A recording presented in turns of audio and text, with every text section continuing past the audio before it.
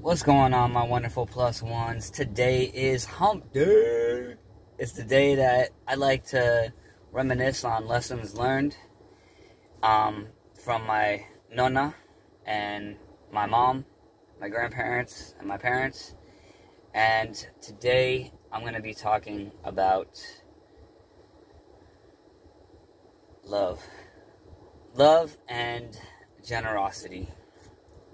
And they definitely go hand in hand, because when you think about it, it's the love in your heart towards somebody that motivates you to be generous towards them. You can't really be generous without having love in your heart. Very difficult. Unless you're one of those showy, then it's not really sincere generosity. You're just like, oh, look what I did for this person. Like, when you see somebody that's like a millionaire and he goes up to a homeless dude and he gives him like a burger off the dollar menu, you ain't generous, dude. Like, no. Did you buy him a house, a little apartment? Did you get him in a car? No, you ain't generous though. But you're a millionaire. But that's why you got all that in your pocket. But anyway, get that tangent out. So today, yeah, definitely love and generosity, you know. And again, it's very difficult to be sincerely generous without having that love in your heart towards somebody. It could be because you've felt that struggle before and you don't like that uncozy feeling, so you want to try to make somebody else's life a little bit easier to deal with, whether it be for the moment or if you had the power to, you know, make it different, then, you know, hook them up with the job, and then it's not just, you know, for the day. So yeah, definitely lessons learned, man. Again, people who know my personal story know I've been through a lot of pain when I was younger.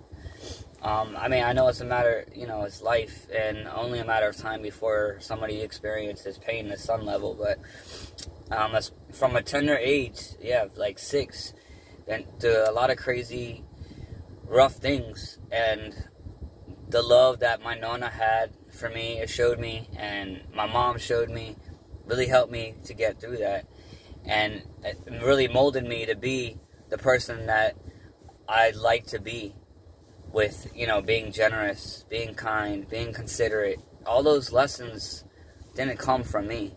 They came from Nona, and they came from my mom, who not only did their best to apply what they learned from the Bible, but also just in their own hearts, in their blood. It's certain things in life is very difficult to teach somebody. It's like either you have it in your DNA or you don't.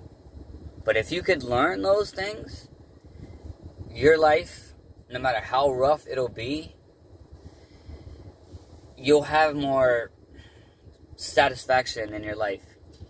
You'll have more connection, genuine connection with people because of that love.